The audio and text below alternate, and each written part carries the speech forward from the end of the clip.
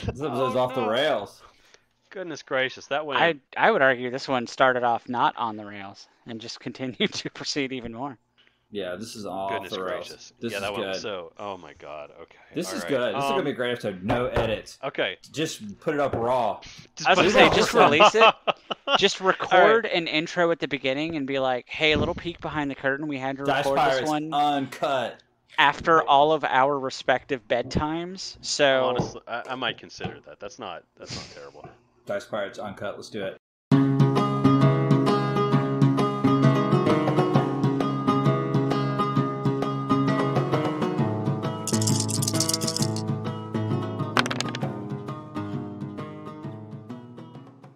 Greetings and salutations, board game fans. The Dice Pirates are back with episode 26, our spooky games episode. Halloween's coming up. It's always fun to go ahead and take some time with the family, play some games that have a spookier feel to them. I'm your captain Ian, as always, joined by Matt and Aaron. How you guys doing? I'm great. I'm ready to talk about some board games. Board games. Board games. You get it? I'm just gonna go ahead and go. It's a Halloween spooktacular.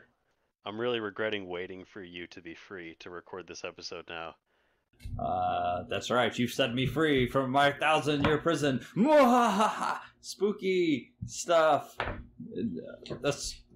I'm trying to get into the season. You guys are such a drag. We're here to talk about spooky games, yo. You go to your friendly local game store, and the only thing on the shelf is Candyland. Ah! No!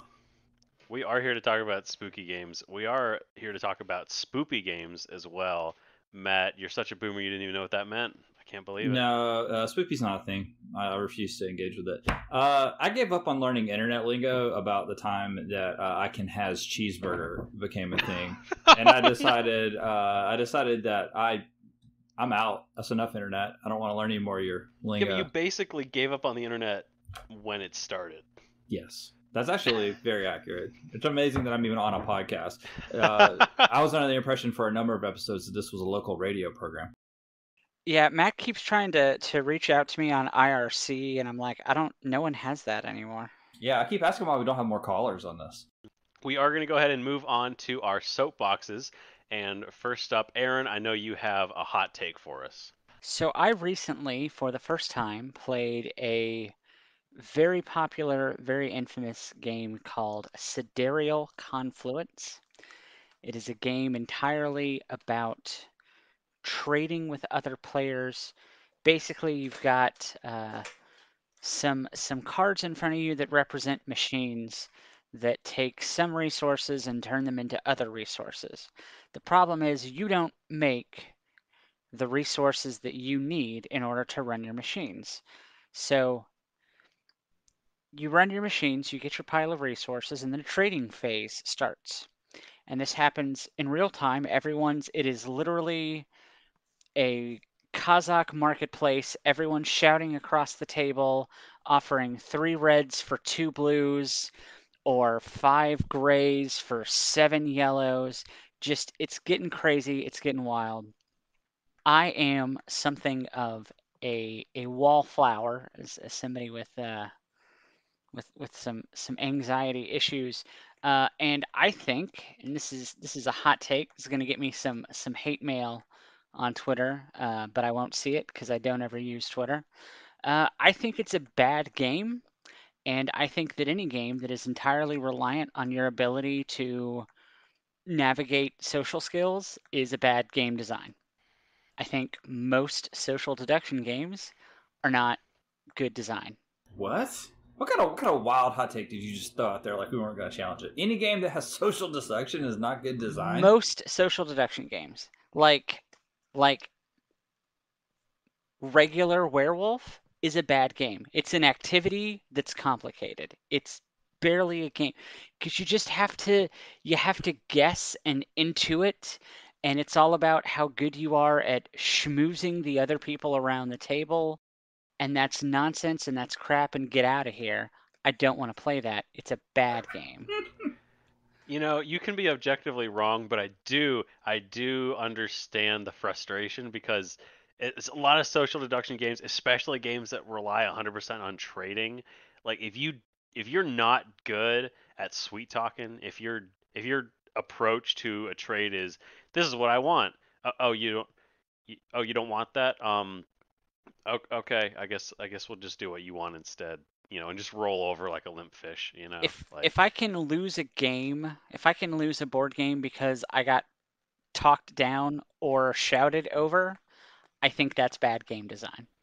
Well, it's exploiting a skill set that is not necessarily in everybody's like wheelhouse. It makes me think of one of my favorite lines from a great show, Gravity Falls, when they play the Dungeons and Dragons parody game, Dungeons, Dungeons, and More Dungeons, and Grunkle Stan says only nerds would design a game where charisma is a superpower.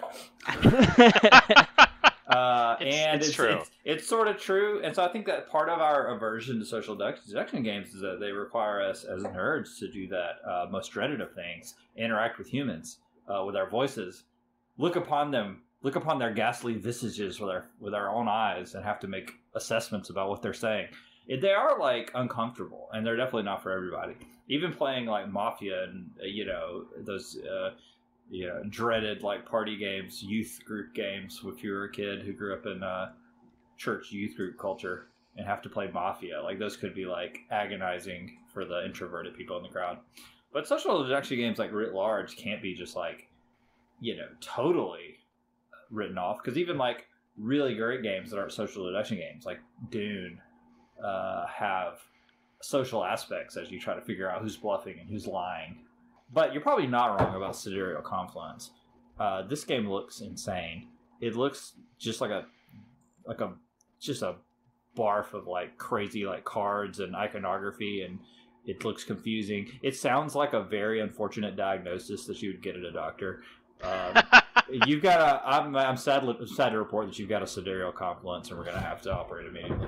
I think you hit the nail on the head. It's very much an activity, and if it's not an activity you enjoy, then it's not going to go great, And I mean, I think on a small level those games can be fun. The trading card game Pit, where you're basically just trying to collect a full hand of the same cards, and you're like yelling at each other, I got 2 to trade, things like that. Like it's that can be fun, but in small doses maybe it works better for people, but it's good. It's good though. Can I just really quickly? I don't want to spend too much time on this game, but I'm looking at pictures of it on BGG, and I'm looking at. I haven't played the game, so Aaron, you'll have to correct me. But I'm looking at what appears to be cards representing the various races or factions that you could play in the game. And I'm going to read some of these names to you. This sounds like good luck. Yeah. Okay. This just every sounds like... every race has a full sheet front and back player guide, and included on the player guide is a phonetic pronunciation of each race's name, because it's all nonsense. There were some that I looked at for 10 minutes, had the pronunciation guide, and I still was like, these letters don't, that's not a sound that I can make with my human mouth. Sure. There's some of them that you're like, okay, that's a word. Well, it's not really a word, but I can suss it out. The Kalion Plutocracy, or the Federian Conclave, or the Yinji Society. And then you get into the Kitzerkitteril Autocracy, the Imdril Nomads, or my favorite, the Kijikavolumian Directorate, spelled KJSJAVIKALIMM. The second M is just offensive. That does sound like a lot. It's actually really interesting, though, that you did mention that that the theme almost in some ways kind of makes it that much harder to get into, because that actually dovetails a little bit into your soapbox, Matt, that you're going to be coming up with, where you're going to be talking about parks and how the theme feels almost tacked on, because I know you guys played it digitally the other day and it really changed the experience of the game for you. Absolutely, yeah. So not this past Sunday, but the Sunday before, as if that matters in time, you could be listening to this episode in 40 years from now in the irradiated wasteland of New America. We played, one of our fellow Dice Pirates, Max, was under the weather, so we had our Sunday night game night online on Board Game Arena, and we played an old favorite that we all like, and that is Parks. And here's the thing about Parks. Parks is a looker. Parks is a tactile nirvana of like wonderful little things to pick up and play with. A little wooden moose and a little piece of sunshine. I mean, it just, you couldn't, and a little hiker that you can happily bebop down a trail. It's a great, wonderful game to play. Max even splurged for the giant neoprene mat that just makes the whole thing more attractive and fun.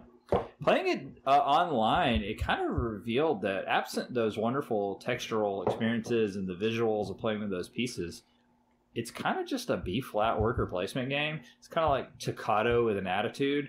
It just, it wasn't as fun. And I kind of realized that some games, some good games are made great because of good pieces. Sometimes even a bad game might be made good.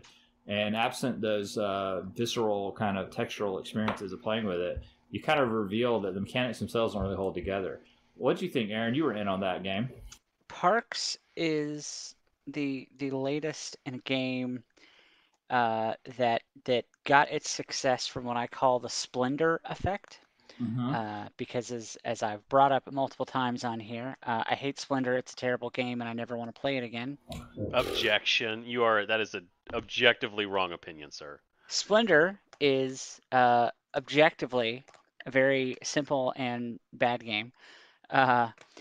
It would not be a game that we are still talking about right now today if the little gems that you have to collect had just been little cardboard chits that you punched out of a board and then just kind of threw in a loose pile on the table. The fact that they were these beautifully printed, wonderfully weighted, these like heavy, thick, solid little poker chips that you can rattle around in your hand, and they make such a satisfying little thunk when you drop them on the table.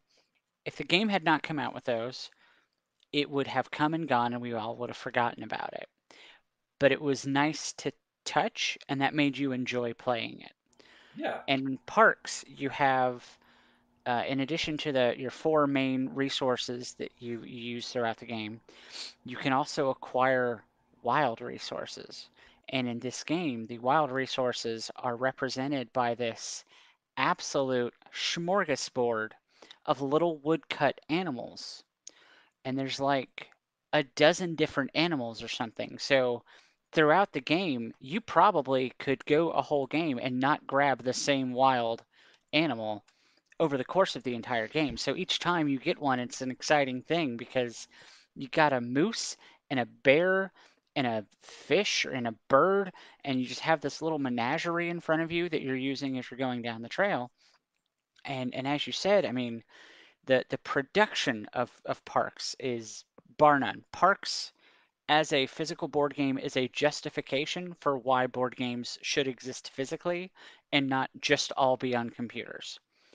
It's the artwork is beautiful. The components are a delight to behold. It's got the shrink form trays by the company Game Trays, and they're even molded to look like bits of wood that have had bowls carved out of them to put the resources into. Physically, it is a wonder to behold. But man, when you're just playing just the game part of it, it loses 80% of that magic. And I wouldn't know. I don't know if I'd call it 80%, but I would say maybe half. Maybe half of the fun is it's gone. not. It was still a fun game. I had a good time. Yeah, with it's not Not a bad bad, game. but again, if it had just been little cardboard tokens that you threw in a bag when you put it in the box, I would have come and gone, would not have gotten the sequel / lighter version that you can get now, Trails. Like, Yeah. It wouldn't have been the phenomenon that it was. And well, I think you made the point of what I really wanted to mention with this as being a soapbox is just the beauty of board games as a medium is that it combines gameplay with tactile physical experiences. That's what's so wonderful and beautiful about the hobby. It's a game that celebrates graphic and structural design, component design, as much as it celebrates smart rules. And Parks is by no means a bad game, but married with its really exceptional sense of like who it wants to be visually and the story it wants to tell with its components, it becomes something really exceptional. On a board game arena, it's just a fine worker placement game. I feel like I need to, peek behind the curtain here. I have an embarrassing number of like CMON bucket of plastic board games where I bought the extras to get all of the bits and pieces in custom sculpted plastic and resin rather than being cardboard shit. So like, I mean, let's be honest. There's nobody out there playing the others in some of these like crazy games that CMON put out that had like limited runs, but everybody wants that like giant tentacle beast thing. Ain't nobody out there playing Cthulhu Death May Die. They just want that giant Cthulhu thing. This is definitely a topic that I think we're going to come back to at some point. In many ways, an extension of our discussion on theme and the way that components and the theme in general just accentuate a game. Something that I want to come back at you, Aaron, but of course, in the interest of time, we can't get too into it because we do want to talk about our games for this episode. But that just sounds like you agree, is what I'm hearing. You're 100% wrong. You could not be more wrong. You're removed from this podcast. Good day, sir. We are going to go ahead and move on to our soapboxes for this episode. That was our soapboxes. We are going to go ahead and move on to Bitter Board Gamers for this episode. Of course, the game where I read some 1-star reviews from BGG, and you guys are going to go ahead and guess what game they are from. You guys ready? You guys excited? Let's do it. All right. First review for your first game. Not really a game. A total snooze fest where the decision making is easy and the game is plagued with way too much randomness. You want to go somewhere? Okay, there's a 1 in 12 chance that you just die on the way. Can you influence that? Not likely. Stay away from this pile of crap. I know what this is. You know what this is? I know what this is. It's a game that I love. I think I know what this is. The 1 in 12 chance that you die on the way there is the giveaway. It's Dead of Winter. It is, in fact, it's Dead of Winter. It's Dead of Winter. Okay, first of all. What? They said it's a snooze fest where every decision is like... What? Read that first part again where they talk about it being a snooze fest. A total snooze fest where the decision making is easy and the game is plagued with way too much randomness. That is... It is okay. Your own logic is flawed, sir, BGG reviewer. Because the games, the decisions in the game cannot be easy if there's an agonizing 1 in 12 chance of choice of death every time you move. The choices are agonizing by design. That's what makes Dead of Winter. I mean, sometimes the choice is logical, like I need to scavenge gasoline, so I should probably go to the gas station. But the choice of whether or not to go to the gas station is brutal because you could get killed or you could get frostbite. It is that edge of your seat tension of like risk reward. It could be just as easy to not go to the gas station and ask one of your table mates to go get the gasoline, but then maybe we don't get enough gasoline and maybe the colony collapses and maybe there was a traitor all along. It's these choices that make Dead of Winter great.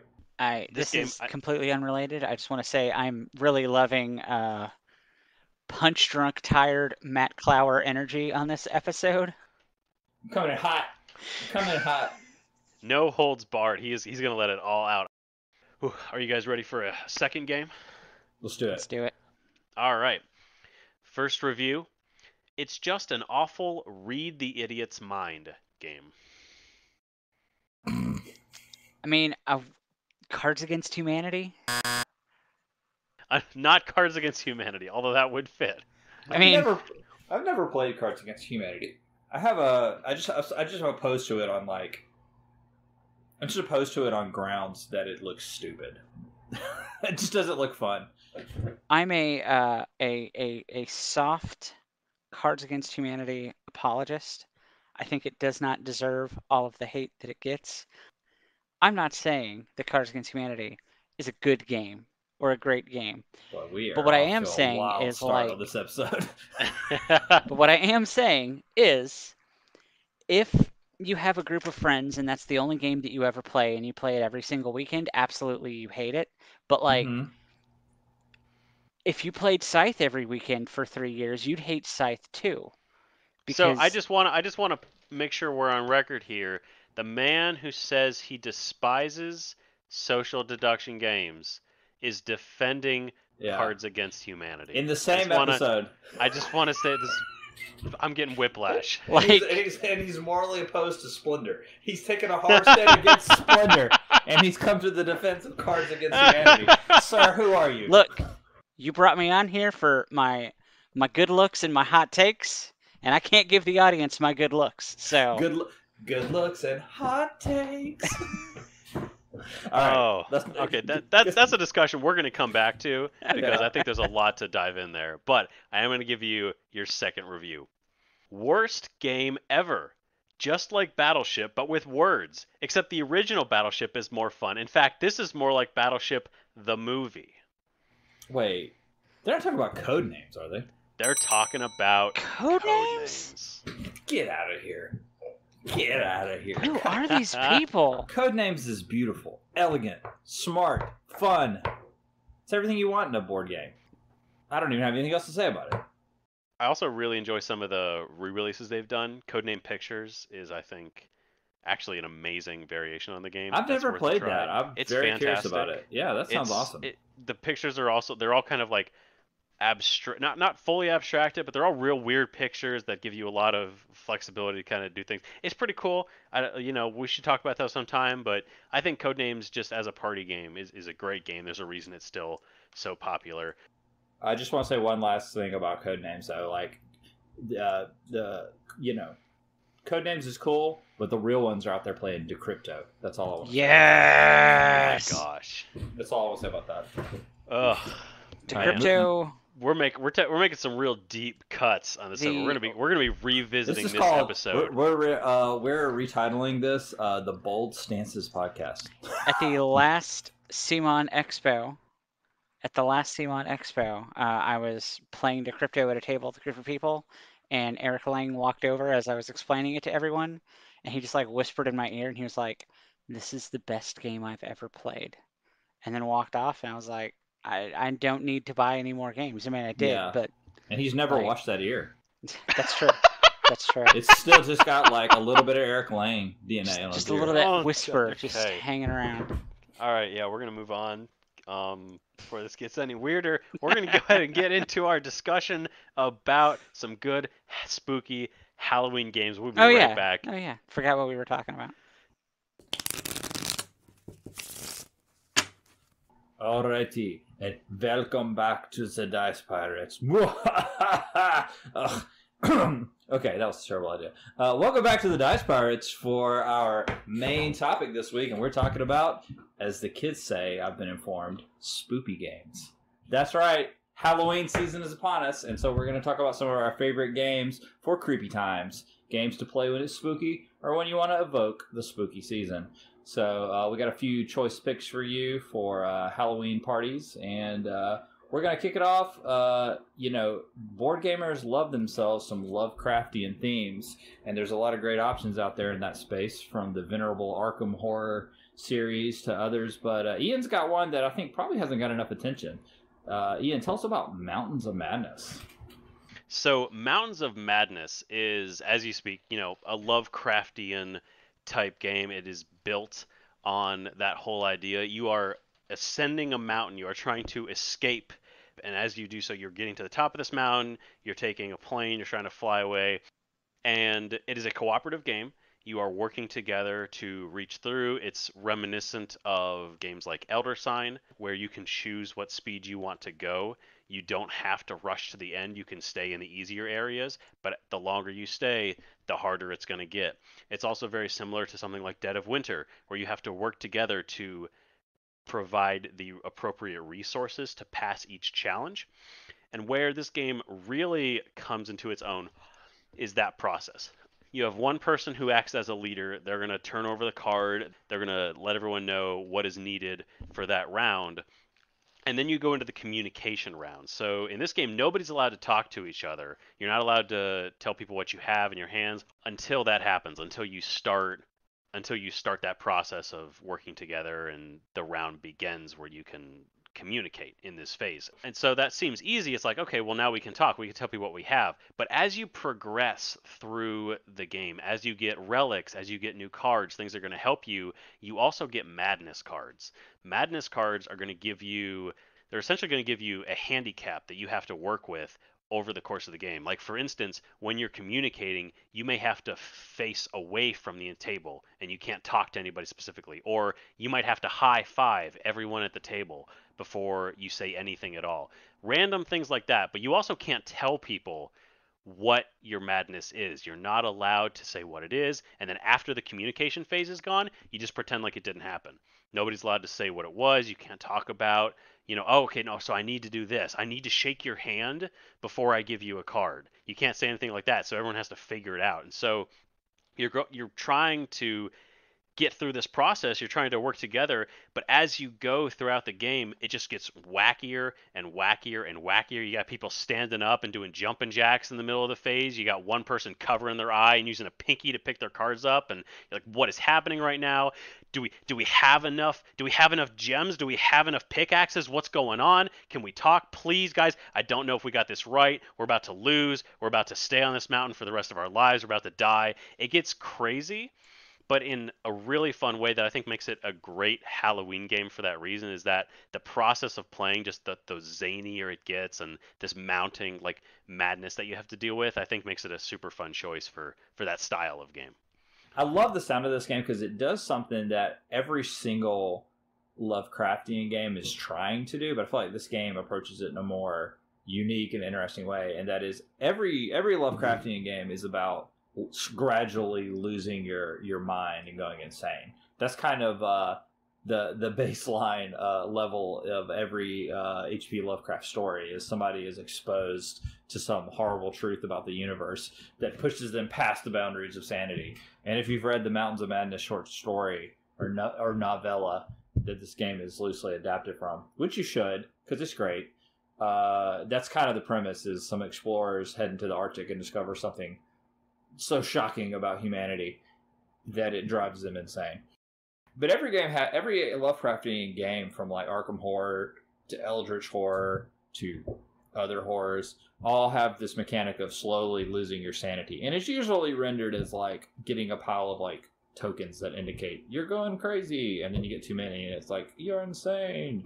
But this game is forcing you to act and react to the world in nonsensical ways, and it's trying to simulate insanity in a way that hinders the game. I think that's smart. I can also see why a lot of people bumped off of this. This game has a really like divisive presence on Board Game Geek. It's got like a 6.6 rating, which is basically the board game equivalent of love it or hate it. And I can see some people really not liking doing all of these weird stunts and things that feel a little silly and uncomfortable. But I think it's smart. I think it's a great way to render the idea that like you're going crazy. Yeah, and I think that's really what we're talking about when we're talking about a lot of these Halloween games, like what makes a spooky game. There are plenty of games out there that are super tightly designed, that are well made, that you can have a like well-rounded experience with. But you're looking for an adventure with these games. You're looking for something fun, something that gives you an experience, like a group moment. And I think that, like you said, people may bounce off of it because of the weirdness of it. But I think if you're looking for kind of a group storytelling moment, if you're looking to enjoy the process of the game and not worrying about where you end up, I think a lot of these games are great. So that's why I personally really enjoy Mountains of Madness. I'm looking forward to playing it again when I get a group. It combines a lot of like the best parts of, Dead of Winter, Elder Sign, things like that. I like that a lot, so I'm looking forward to trying that with you guys sometime. I also like that it's a little bit silly, which is an underrated part of the Halloween and like horror experience, is the winking kind of like that it should be a little bit funny. Not always. I mean, I know some people genuinely like horror movies that are just like relentlessly scary. But when you're trying to have like a Halloween party and you're trying to have people over and you want an experience that's like spooky themed but probably more laughs, like this is a good choice, because some of the stunts and things that you have to do are a little bit silly, and everyone having to do it around the table is gonna be by its nature like a little bit awkward. And so this is a good like somewhere between a board game and a party game. It also reminds me so much of a completely underrated party game called Tada that Simon published back in 2016, and is also love it or hate it, because it has that same mechanic of your opponents can like curse you with various afflictions that force you to like maybe only pick up the dice with two fingers or have to hold a finger mustache up to your face while you play the game. It's really silly, and it's just a lot of fun. Tada is so good. That was always, I loved running demos of Tada because it did not matter what convention we were at. If we had that on the table, everyone was coming over to see the game where like one person had the side of their head to the table, the other person had to like stand up and sit down and stand up and sit down. Everyone was doing T-Rex arms. So to your point of silliness is a good thing. It's not something that you see in a lot of board games of just like get wacky and embrace that wackiness. And I think that mechanically, that's a really interesting way to represent that idea of like the madness and the going insane is by having these weird physical quirks that you have to actually, constrain yourself to as a manifestation of the fact that you're all slowly losing your minds. I think that's a really interesting design mechanism. Ian, what do you think about the look and the components of this one? It's probably more simple. It's table presence as I'm looking at pictures of it. I haven't played it, but it has good art, but it's more simplified than a lot of these horror themed Lovecraftian adventures where there's like lots of minis and things. Do you feel like it still works and it feels evocative? I think it does feel evocative. I think it's important actually to have a simpler look to the game because a lot of it is going to be based around, okay, well, we need to make sure we have this many cards with this symbol on it and this many symbols, and so you got to make sure that's easily determinable, and especially when you're doing all these crazy things at the table, you don't want to have a million things that you can knock over. You want to keep things fairly simple, and it helps keep cost down as well for a game that's going to be a little bit more interesting, a little bit maybe not, some people aren't as willing to pick it up because of how strange it might be. I think it's worth it to make sure that the price point is a little bit more, you know, a little bit more comfortable for some people because I think that's going to bring a lot of people in. And I mean, there's still some like it's not because it may look simpler, but the components are still well designed. Like it's still a really nice looking game. It still feels good to play around with. So even though it might not be the most beautiful looking game ever, it may not be, it may not be quite as literal as something like Betrayal or maybe Dead of Winter. I still think there's a lot to you can still get a lot out of this game, especially because it's almost more about the interactions you have with other people than you have with the board itself. Sure. Cool. Sounds like a fun one. The next game we're talking about has a great tagline on BGG. It's another one that is a little bit split. People do rate it 6.3, but I'm excited to hear more about it. The tagline says, use transparent cards to tell tragic tales of misery and misfortune. It's Gloom, an older one from 2005. Aaron, you brought this one to us. Tell us about Gloom. Gloom is a fantastic little card game. It's great. It's a great game for when you've got, two or three or four people and you're waiting on the last person to show up. It's a fantastic little time killer. Basically, in Gloom, you have your family in front of you.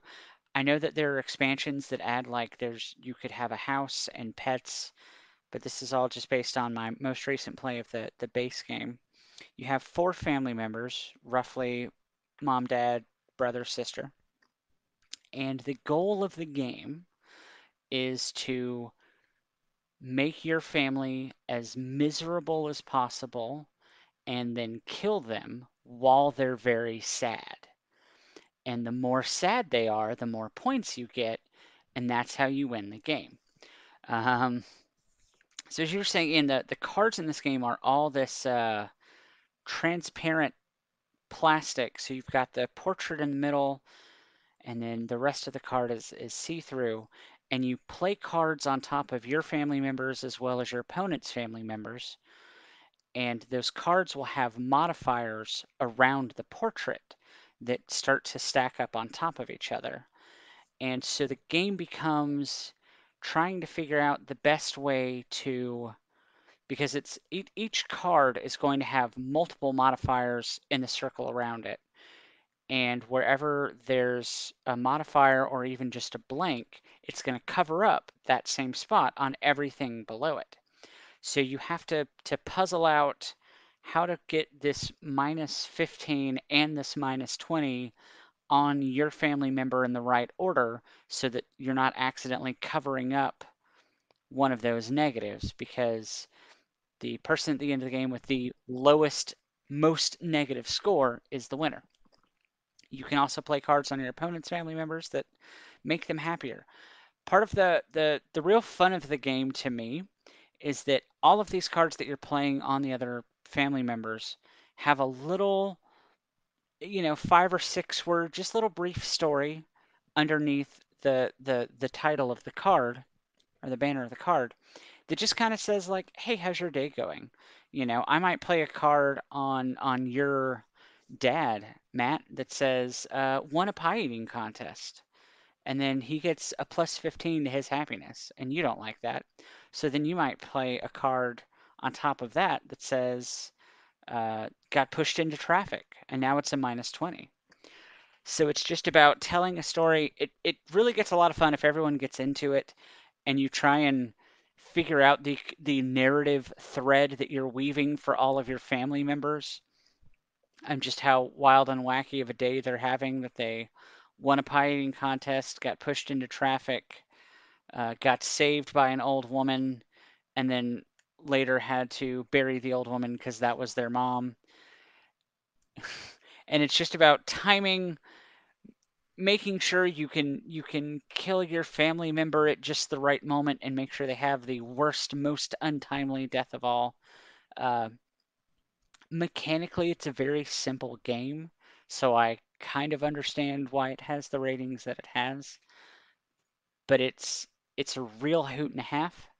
Like I said, it's a great game to play because the cards are all plastic. It's a great game to play if you're sitting having a couple around the table. Because Yeah. somebody knocks something over, you don't have to worry about anything getting ruined. Just rinse them off. But yeah, no, it is an excellent little game. Like I said, if the context for this episode is that you're having a Halloween party, this is a fantastic addition to that. And you can get the base game for like, I don't know, 10, $15 on Amazon. It's real small, it'll fit in your backpack. This looks great. I'm so into this. I've heard of Gloom. It's kind of like, it is interesting because it's at the very kind of bleeding edge of like the board game renaissance in some ways, like 2005, kind of like shortly after the big Catan boom, and the interest in the board game is starting to really ramp up. And so this is sort of an early game, and people aren't talking about it anymore these days, but I'm familiar with it. I've never seen a copy in the wild. I would love to play it.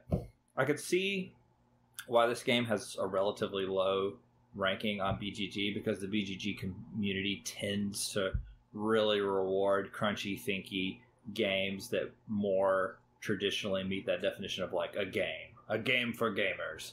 And this is much more of a storytelling experience than a game. It has rules, it has an objective, but it's much more, like you said, about the story you're weaving about the day. It's closer to kind of a loosely structured role-playing game than anything from the look of it. And so I can see why, if you're sitting down to the table wanting a crunchy strategic experience, this isn't that. But if you want to weave a gloomy story about some dark, sad family, which is great for Halloween or spooky season, this is awesome. It also, I think it's worth talking for a minute about how great the pen and ink art is on these cards. Oh, It's yes. this black and white style that is somewhere between Edward Gorey or like the old school Addams Family cartoons by cartoonist Charles Addams.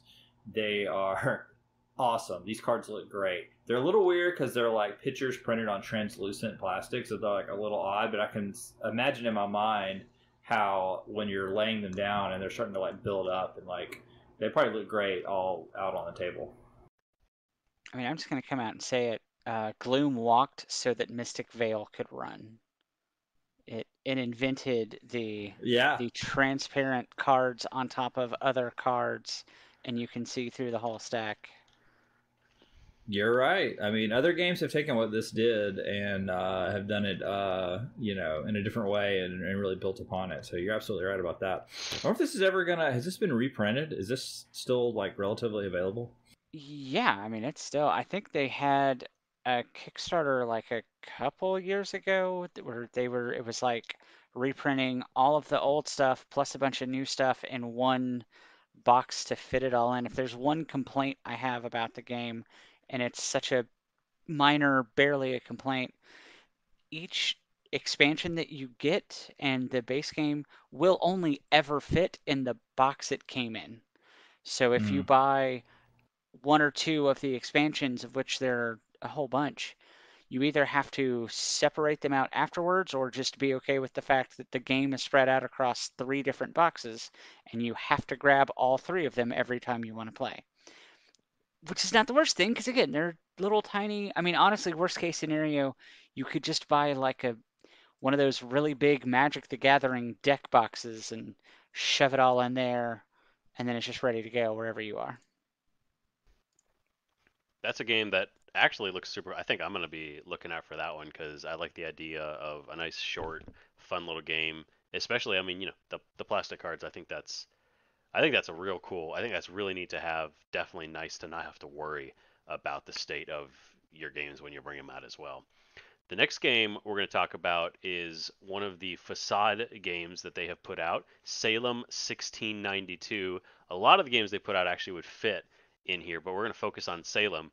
It is in many ways, it's very similar to Mafia, one of those social deduction games. I'm sorry, Aaron. I know you're going to have a bad time. But we're going to but it's essentially, figuring out who the witches are, and everyone has a different role. You may be the mayor, you may be the butcher in town. Everyone has a little bit of a different power that they have, and it plays in many of the same ways that a mafia game does. During the nighttime, everyone's going to go ahead and close their eyes. The witches choose somebody to eliminate, but there's enough to spice it up that I actually quite like this in preference to a lot of these other social deduction games. I think it has a lot going for it. Aaron, you've played this a bit as well. How do you feel about this one? This is hands down, without a doubt, absolutely. This is my wife's favorite game ever of all time.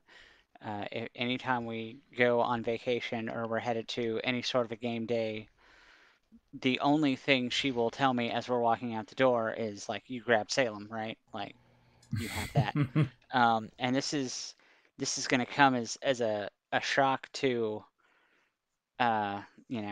with my earlier deriding of social deduction games. I really like Salem, and I think it's a really good game. To your point, Ian, it really does a lot to mix up social deduction games. You're not having to rely on your ability to tease out and intuit little pieces of information Mm-hmm. based on hunches from people. Uh, Core mechanics of the game, you have a deck of cards that everyone's drawing from, and some of them are accusations that you put in front of a player because you think that they're a witch, and if they get enough of them, then they have to, be forced into a situation where they may have to confess. You will also have cards that can there's 2 cards that make 2 players be soulmates for the rest of the game, where if one of them dies, the other one of them dies. Sorry about you.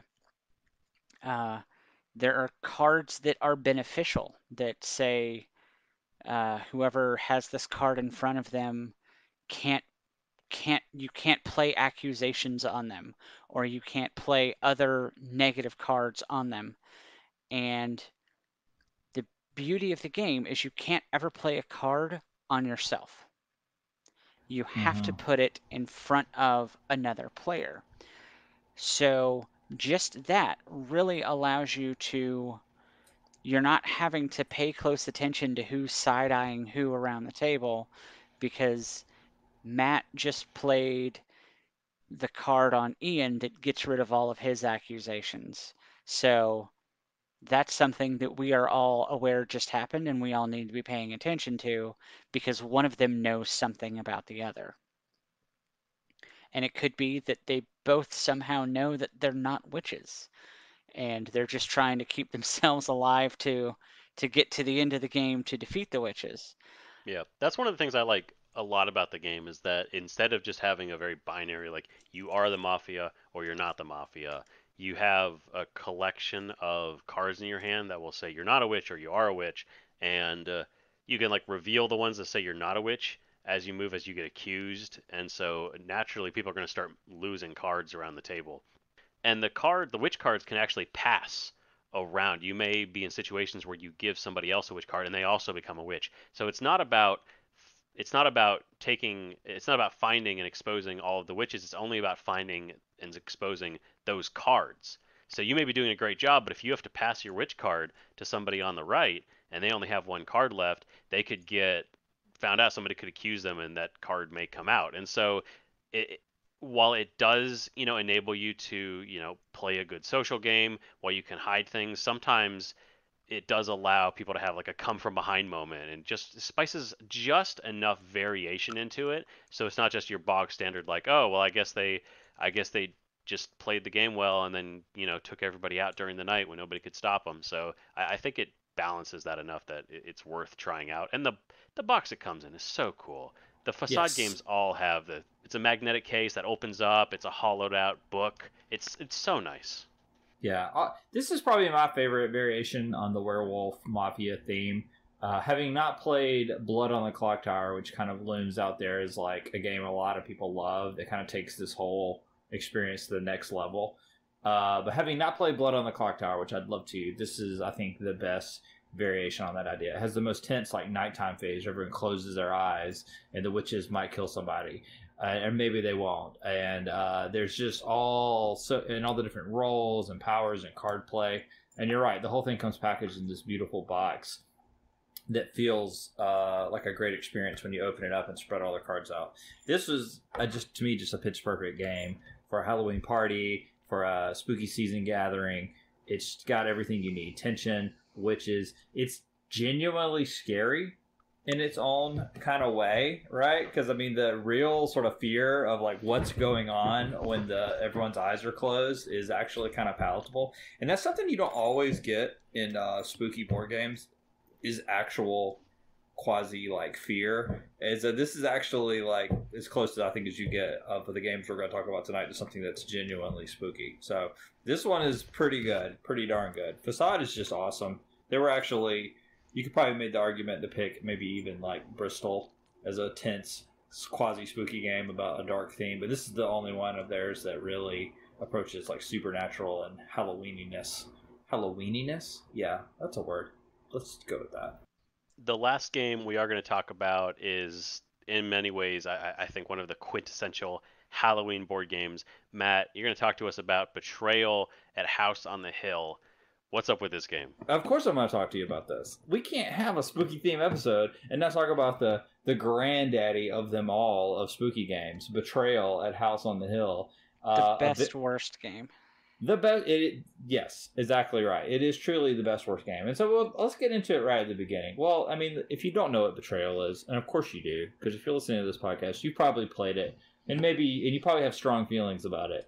But Betrayal at House on the Hill is a game of exploring a haunted house. You play in the opening act of the game. You play a group of survivors and a group of explorers in a loosely cooperative fashion, moving through rooms in a house that is kind of being procedurally generated by drawing a new room from a deck as you move through.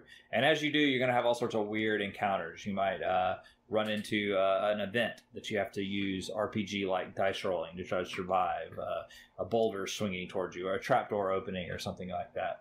You might find an awesome item that can help you survive the horrors of the house, or you might run into an omen, which leads to the game's kind of core mechanic of love it or hate itness.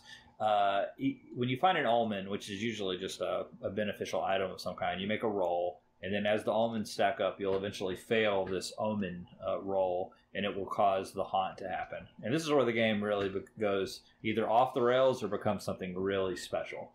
When the haunt happens, depending on the room you're in and the omen that triggered it, one of 50 different possible scenarios will transpire that you read out of 2 narrative books that come in the game. And one player will become the traitor, and the rest of the players will band together and form a team of survivors, and then it is a race to see which side can complete their individual objective. And there's a wide range of possible scenarios in this, from traditional horror stuff like vampires and demons and zombies to really off-the-wall scenarios like a mad scientist has shrunk you down to the size of mice, or you've been warped into a strange dimension where your skin is melting. It gets crazy out there. Each scenario has unique rules that are sometimes not really well thought out and possibly broken. And this is really where the game becomes a true case of love it or hate it, right? The in-game scenario in any given session of Betrayal at House on the Hill can be almost entirely broken. It may be that the person playing the antagonist is hugely overpowered because they found the blood dagger and a suit of armor in the first game, and in the first half of the game, and they quickly mow through the survivors. It may be that the survivors win because they all happened, by the procedurally generated nature of the house, to be standing next to the rooms where the items they needed, the MacGuffins, were, and they assemble the thing and end the evil within like 2 or 3 turns. You really just don't know if the game is actually going to click and become playable and fun. Because of that, it is polarizing. But I love this game. It's so weird and random, and some of the best things that's happened playing in board games to me have happened in this game, and some of the most frustrating. It's just like that. How do you guys feel about Betrayal at House on the Hill? I have had absolutely some of the most fun I have ever had playing board games, playing Betrayal on the House of the Hill. And I have also had absolutely terrible, I never want to play this game again, and it sucks and I hate it, playing Betrayal on the House of the Hill. It's just that kind of a game. It's the sort of game where you have to know when you sit down, when you're going into it, that like you all have to be along for the ride, and it's going to end well or it's just going to suck. But the journey, it's about the journey and not the destination. It's about the story that unfolds as you're playing, not really about the win-loss at the end. In some ways, this game is a lot like playing D&D, where you have to embrace the shared storytelling of the game, because Yes. you have to approach it as if you're watching a B Halloween movie. Just Yes. somebody walks in and a headless man on fire runs behind them as they open a closet, and it's like, oh no, do they lose insanity, or are they strong enough mentally to recover from this, and in some ways actually become more stoic and less likely to fall apart when they see something crazy. So you have lots of small moments like that, and if you approach it as a game that can be beaten, as something that can be won in a convincing fashion, then it's not going to be super fun. I think because there is too much that can go wrong. It is all about dice. It's all about random moments. It's all about the huge swings back and forth and the craziness that can happen in those. So you got to just think of it as a B movie that you're creating, which I think is a fascinating approach to a game. It requires, I think, setting it up that way. I think we've had more fun with it. I've had more fun with it playing with people when in the teach, I just basically say, this isn't really a game. This is a B horror movie that we're all about to play together, that we're all about to experience together. And I think if you set it up like that, people actually relax a little bit, because it's like, yeah, we're going to have a sense of competition in the end game, but it's more about what type of crazy things are going to happen and how wild is it going to be. I want to quickly read something to you guys. This is... if you have been following the Dice Pirates for a while on our Instagram page, you know that we actually have posted about this game a good bit over the years. We've played it a lot. And this is a post from way back in 2017 about Betrayal at House on the Hill. The caption is, "Let's recap how this game ended. A child with nerves of steel, who earlier found a burning corpse in a closet and somehow gained sanity from the encounter, descends into the creepy basement, jabs an adrenaline shot into his heart, uses a magic feather, plays a tune on the organ, and warps the house back home from an alien dimension where our skin was being slowly dissolved by the atmosphere. Say what you will about Betrayal at House on the Hill, but there's really nothing else in board gaming that can provide such crazy, unforgettable moments. And to me, that's the essence of Betrayal. It is, for all its flaws, it gives you some like wild things that just shouldn't and couldn't happen in anything else. I also think it's the best Halloween game. Obviously, it's a haunted house. It nails the atmosphere perfectly. It doesn't have, by modern board gaming standards, like amazing and beautiful components, but it does the job. The house is slowly unfolding around you. You're exploring strange places, a room full of weird statuary or a bloody, basement room or something creepy. You do have little pre-painted miniatures that are comically bad in their pre-paintedness, but there's something sort of charming about them. It really is, to me, is the best Halloween game. And I do have one hack that I would recommend if you don't do it that will make the game better for you. If you're playing this game and you draw an event card, make it a house rule that when an event card is encountered, the person to the active player's left draws the event card and reads it to them.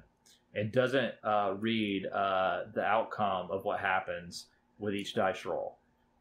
That little change makes the game so much more fun and intense. Because instead of you picking up a card and immediately seeing that, like, oh no, I'm stuck in some spider webs and I have 4 different possible outcomes depending on what I roll, and there's no tension, somebody else draws the card and tells you, Aaron, you're stuck inside some giant spider webs. Okay. Make a dexterity roll.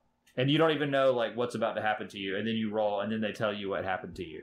That's immediately better. That's a house rule that should have been in the game. Player to the active player's left reads the event cards to you and tells you what you ran into.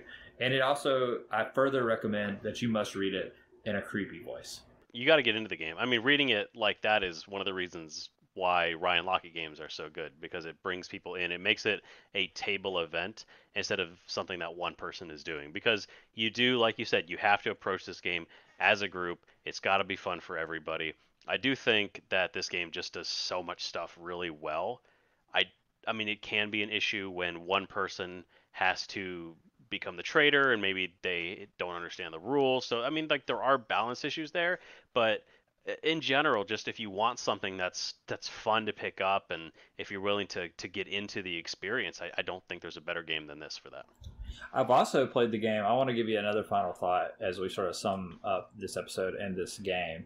I've also played this game as a quasi like dungeon master, as a DM. I played this with a group of total non-gamers at an event. I was, as happens when people know you're in the board game hobby, they said, we're having a party, bring some games over. And so I brought this game along with a few choices, and to my surprise, they picked this one. And I knew nobody was really going to get the light role-playing mechanics of the dice, or like the trader in-game mechanic was going to be kind of broken. So I just ran the game, and I read all the encounter cards in that manner that I just kind of described, and then walked everybody through the end game and rolled for all the monsters instead of the players having to do monster rolls. And that worked really well. So that's another way to play it and make it a little more fun, is one player can kind of serve as like the storyteller or moderator of sorts.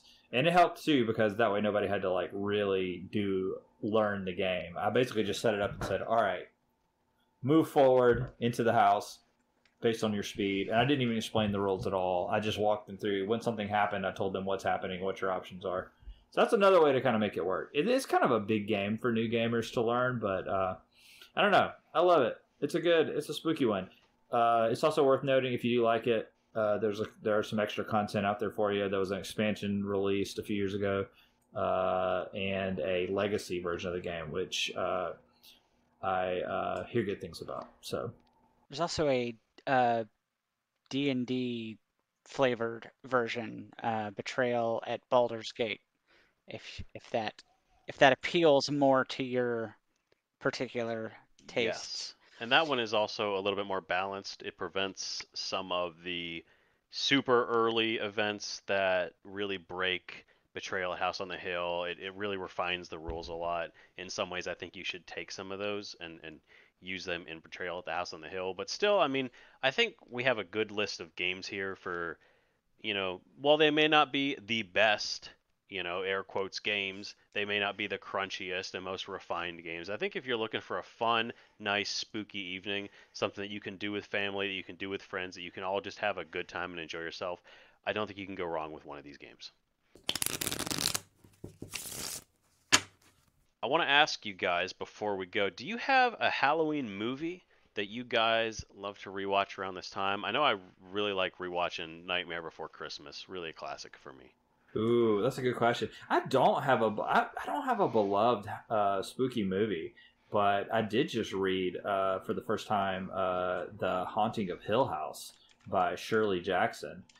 Because I watched like a million people watched the Netflix Haunting of Hill House several years ago, a couple of years back, and thought that was awesome and wanted to read the book. And man, that's a great piece of spooky fiction. If you want to read something spooky this season, and if you never read it, it's a justifiable classic. You don't need me to tell you that. You need to get a hold of pick up Shirley Jackson's The Haunting of Hill House. I mean, obviously, this goes without saying. Shop smart, shop S-Mart, Army of Darkness, all day, every day. Love it. Great choices. That's our episode, everyone. Thanks, of course, as always, Aaron, for joining us. Matt, if you want to get in touch with us, where can they do so? You can find us on the gram at Dice Pirates. We are there, all through the week-ish, doing lots of little reviews of games we're playing, updates, all sorts of things. We would love to hear from you. I promise. We're actually really nice in real life. If you message us, if you comment, we will interact with you and even be friendly. Keep an eye out next week, of course. We will be doing another episode of the Captain's Log, keeping you up to date on the news, what is going on in the board game scene. 2 weeks from now, another main episode. Got more exciting stuff for you, so watch out for that. But until then, thank you as always for listening, and we'll be right here on the Dice Pirates.